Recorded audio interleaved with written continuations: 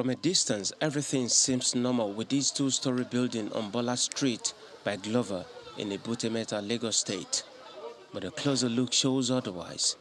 Reason the state government is asking residents to leave while the building is marked for demolition.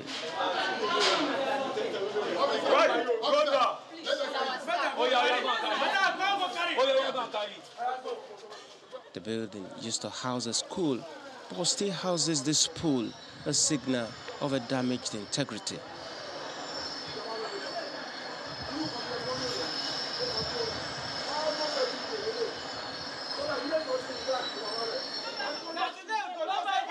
In spite of its state, it still provides shelter for some residents who would not leave even after an evacuation notice. Now they are made to.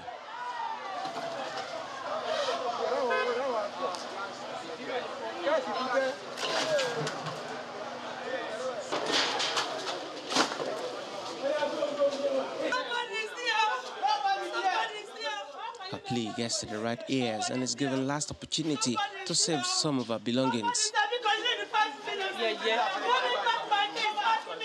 There's a protest by this man who claims to have a document giving the building longer lifespan. And from the engineer's report and that test report, he gave us about 10 years to effect something like that. 10 years? 10 years, it's on the report. We cite the document done in 2020, which disproves his claim. Everyone is ushered out before the excavator begins the task of stopping the house from causing harm to anyone.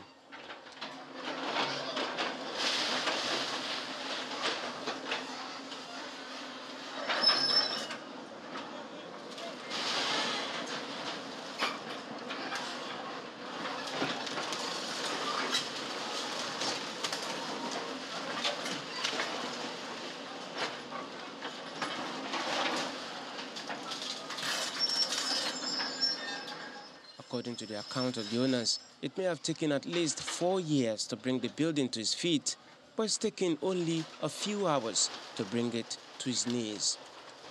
If you find your building to be destroyed, your life matters first. It can't be replaced. Your building can be replaced, other materials can be replaced, but your life cannot be replaced. And as long as you cannot say at what time the building can actually collapse, the best thing is to evacuate. This building on about Macaulay Street and the other at Borno Way by Ibadan Street, as well as this one on Borno by Abeokuta Street, all within Ebute are some of those already marked for demolition.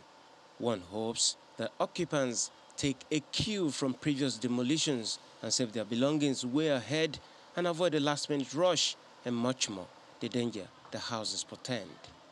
Timothy Crown, Aderibibe, Channels Television News.